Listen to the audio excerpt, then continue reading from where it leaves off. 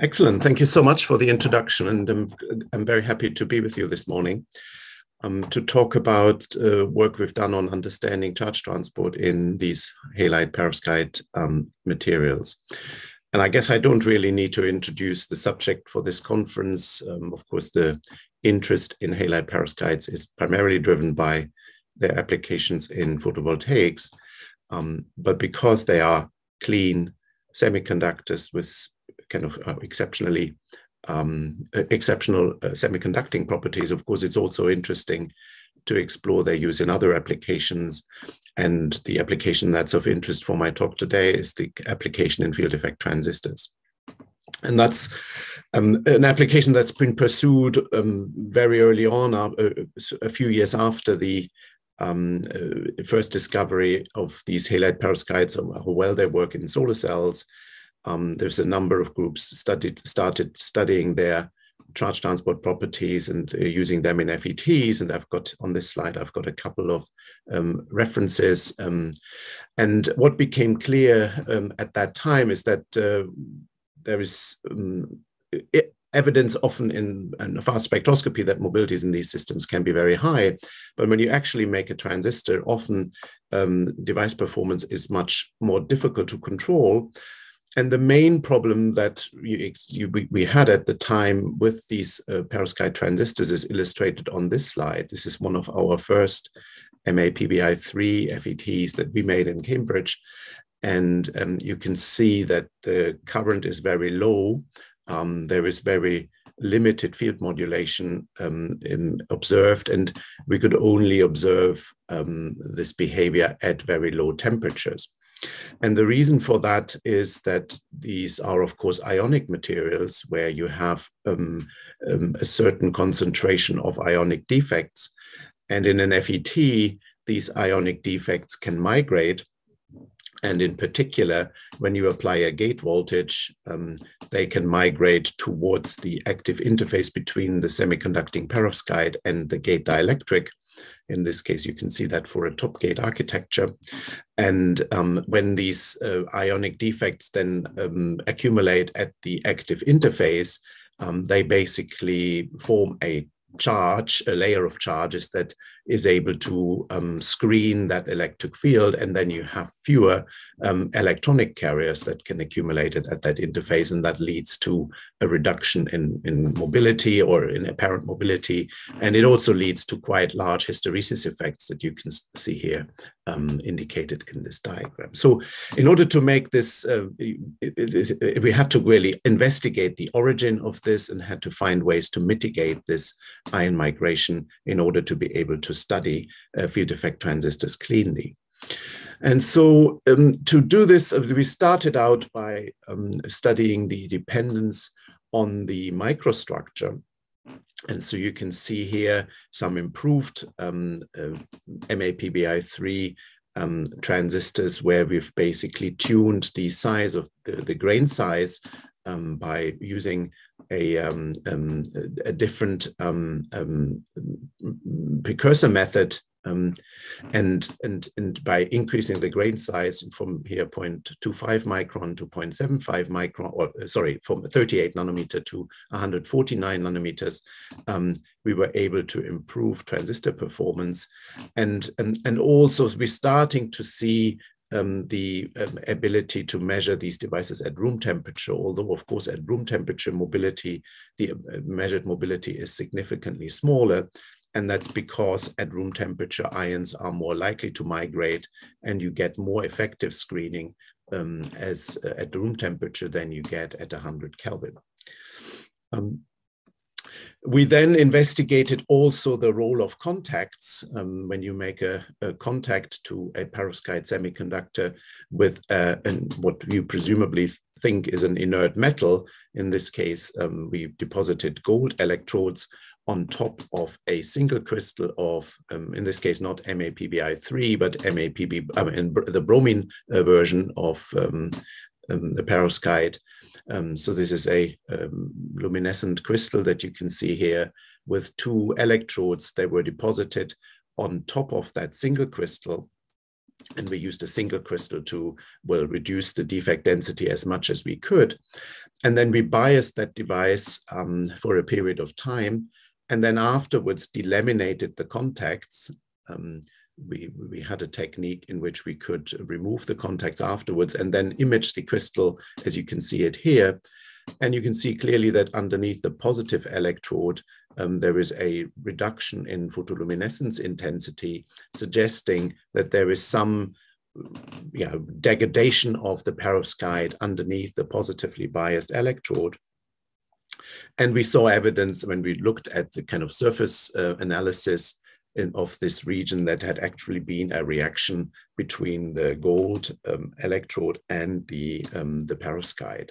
And so clearly contacts need also to be investigated and optimized when you construct these perovskite transistors. The next step in our investigation was to look at the dependence on composition. So here you can see a comparison of the room temperature characteristics of MAPBI3 together with some mixed cation compositions. So in the panel on the middle, we have a mixture of formaldinium and methylammonium cations, and on the panel on the right, we've mixed in also rubidium. And these are, of course, compositions that have been well studied for solar cell and LED applications. But we can see here that this kind of mixed cation compositions also improve the stability. We see less hysteresis. With the Fa composition, we see actually a reduction in current, so the mobility is somewhat reduced. But with the rubidium, you can see that the current is very similar to what you get for neat MAPBI3, but the hysteresis is much reduced, and we can make a reasonably stable FET, and we achieve mobilities that are somewhat less than, the maximum mobility we were able to achieve with this approach was on the order of 0.5 centimeter squared per volt second. And then we asked ourselves the question, of course, in an FET, the key part of the semiconductor is the surface region, because that's the region that's in contact with the gate dielectric and where most of the charge transport happens. And so we asked ourselves, how clean are these surfaces actually, and are there ways in which we can passivate defects on the surface? And my student, Xiaojian Shi, he developed an approach for passivating the surface of these halide perovskites, which essentially involved washing steps or cleaning steps in a carefully selected solvent. And so, of course, when you wash the surface with a solvent, you don't want the solvent to wash away the film or change the grain morphology of the perovskite. You merely want to remove defective species from the surface. And if that solvent is too polar, then clearly you change the morphology. If the surface is if the solvent is too non-polar, you don't do much. You can't dissolve anything. So he selected from a range of solvents, which you can see on the bottom here. He selected a combination of solvent that had just had the right polarity to effectively clean defective species from the surface. And then in the second step, which he called the healing step, he exposed the surface to a solution of methylammonium iodide, MAI, to, in a sense, enrich the surface again in iodine. And then finally, a second cleaning step to just remove any remaining soluble species from the surface. And this quite complicated surface, it's not complicated, it's 3 solvent cleaning steps, but this solvent process allowed him to basically provide a passivated surface. And you can see here on this photograph on the bottom, you can see here how this works when it's an amplified process, when you do this process, not just for the normal 20-minute time as we would normally do it in the process, but for an extended time of 2 weeks. And you can see here that for different solvents, that if you choose a two-polar solvent, then clearly you get a dissolution of the material and a recrystallization, and that's not desirable.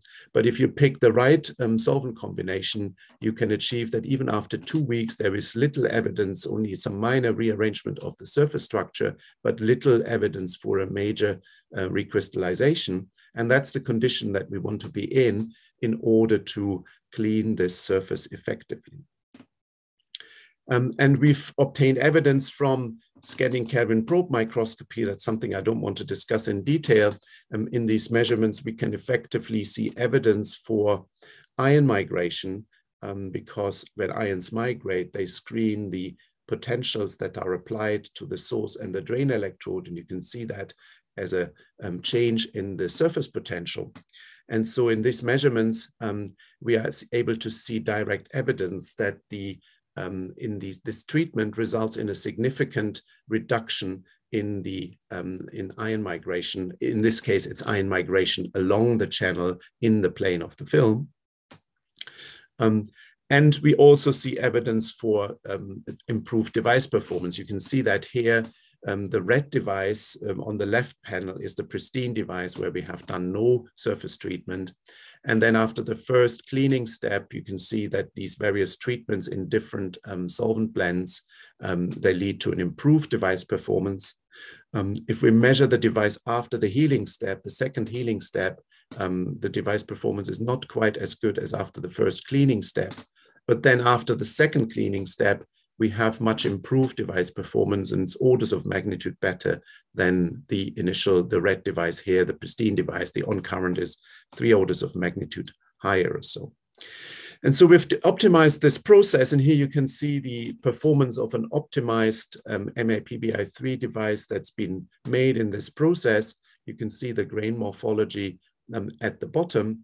And in this device, we are able to achieve clean transistor characteristics at room temperature. So the red characteristic here is the device that was treated in this way. There is some minor hysteresis, but the mobility is high. We reach a mobility up to 4 or 5 centimeters squared per volt second, which is 2 orders or 3 orders of magnitude higher than the device that was where with this surface treatment was not applied.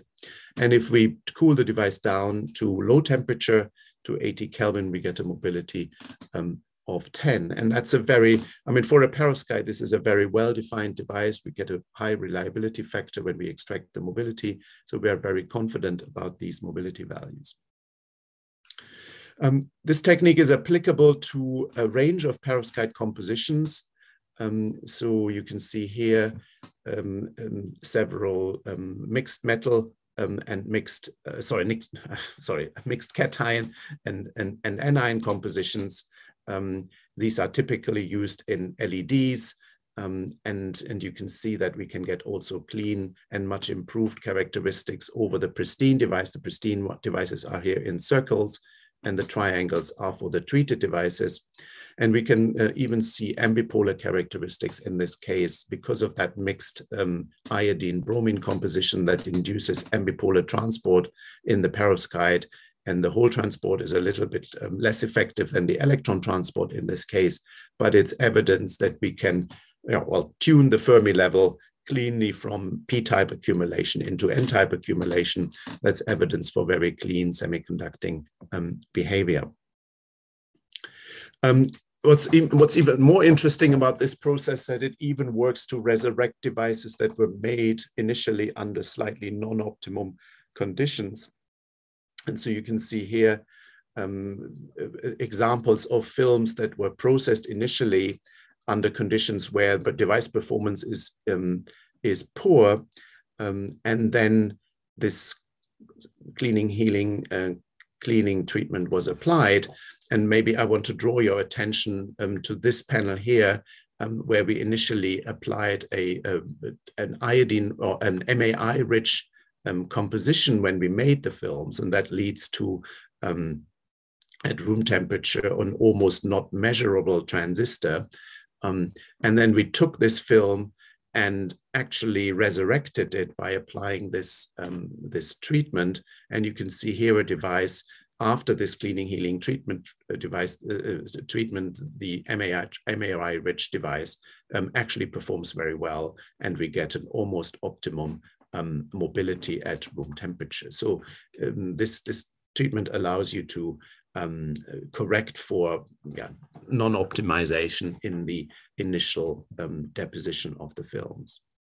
And that what I find particularly interesting about this is that it also allows you to observe actually p-type behavior in these materials. Normally, these MAPBI3 devices are n-type, but if we choose the right contact modification and a simple SEM treatment of the gold electrodes increases the work function, and that allows you then to see p-type transport in these materials with also quite a respectable mobility. In this case, we achieve a mobility of 2.1 centimeters squared per volt second compared to the pristine device, which has a much lower mobility. And these are quite well-behaved transistors, where we show you here some uniformity over and kind of tens of devices. You can see that these mobility values are not one-offs. They are quite reproducibly achievable under a kind of optimized conditions. And also on the bottom, you see some bias stress experiments where we've applied a bias stress to both the p-type device and the n-type device for a couple of hours. So 12 hours is the longest time that this bias stress was applied for. And you can see that there is a threshold voltage shift, and that's quite a, I mean, it's a quite significant threshold voltage shift, up to 10 volts in this case.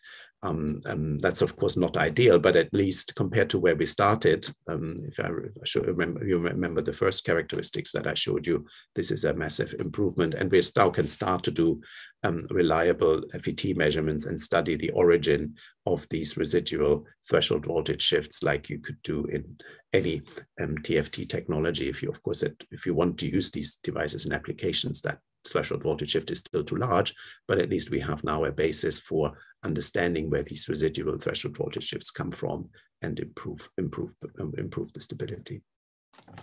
And then finally, I wanted to mention kind of some ongoing work that we are currently doing. I don't have the time to discuss that in detail, and that is to understand the detailed defect effect of specific defects on the characteristics of FETs and on the charge transport. What you can see here is an observation where actually, this is devices that were not made with this cleaning treatment, but where we were going back to these are anti-solvent crystallized films, and you see here how the non-idealities in the device characteristic depend on composition.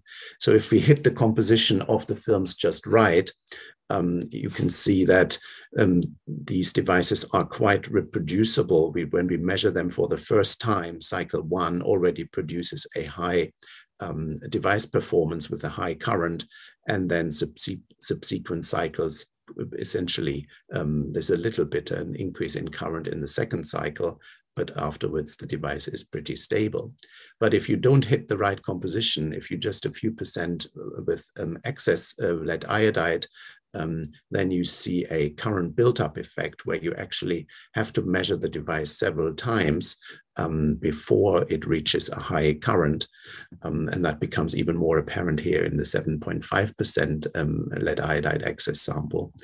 And a similar thing also happens in the with a lead iodide deficient sample, where actually the current tends to be a bit lower. If you have 5% here deficient, the current is not as high as in the perfectly stoichiometric film.